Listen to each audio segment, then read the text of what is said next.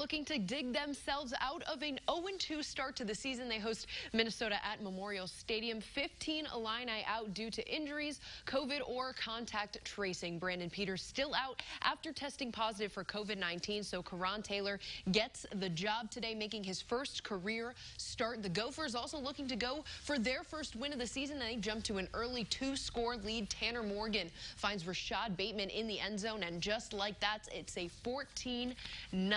Illini already down 4 defensive backs heading into this one, and they lose another one when Derek Smith is ejected for targeting. And the Gophers, they take advantage, scoring again as Mohamed Ibrahim finds his way into the end zone. Minnesota leads 21-0. And the Illini respond here. Mike Epstein gives them a little life, takes it 63 yards. The junior running back had just 63 yards total against Purdue last week, and that was the longest play from scrimmage for the Illini this season. And he finishes the job, jumping into the end zone to get the Illini on the board for the first time. They make it 21-7. The Gophers restore a 21-point lead at half as they find the end zone again. It's their man, Ibrahim. He scores his second touchdown of the game, forcing his way in, and he adds another one in the third quarter to make it 35-7. But the Illini defense starting to show up in the fourth. Devin Witherspoon picks off Morgan for his first career interception.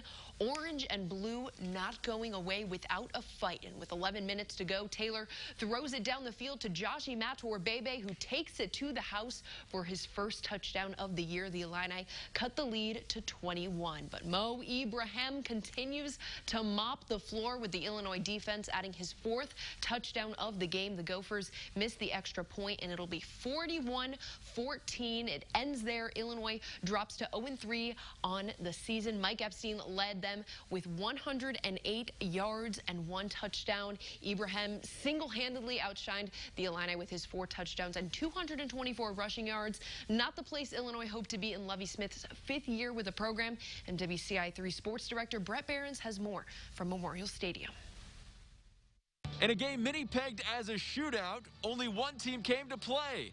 Minnesota racked up 340 first-half yards, scoring 28 points, essentially putting the game on ice. The Gopher defense came in as statistically one of the worst in the country, allowing nearly 9.5 yards per play, yet the Illini offense never found its rhythm. We're just a lot better team than what we've been playing now.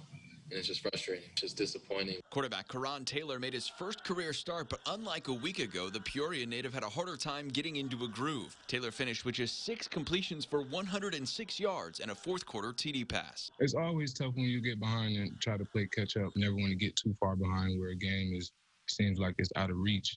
But you never stop fighting it to the end. The offense struggled, but the defense was worse, allowing 556 total yards, a staggering 325 of them on the ground. 12 Illini penalties totaling 120 yards made it even tougher. I mean, it was just sloppy play all around. Like, we weren't physical, it was sloppy.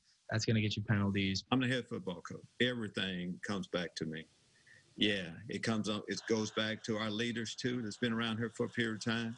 And everybody else that played out there today, it's on all of us. It always starts with me. And believe me, we'll do something about it. Illinois starts the season 0-3 for the first time since 1997. That was Ron Turner's first year here in Champaign. And now they head on the road for back-to-back games away from Memorial Stadium, starting next week with a trip to Rutgers. Reporting for your Illini Nation, Brett Behrens, WCIA 3 Sports. All right, Brett, thanks. Now here's a peek at the Big Ten standings. Hard to believe Indiana is at the top of the Big Ten East, along with Ohio State in the West. Northwestern all alone there at 3-0. And Illinois joins Penn State in a 3-game hole to start the season. So the Big Ten kind of upside down this season, it seems like, with so many teams. Just, I mean, it's an unprecedented season, Jen, with all that's going on. So we should be expecting kind of some weird things to happen.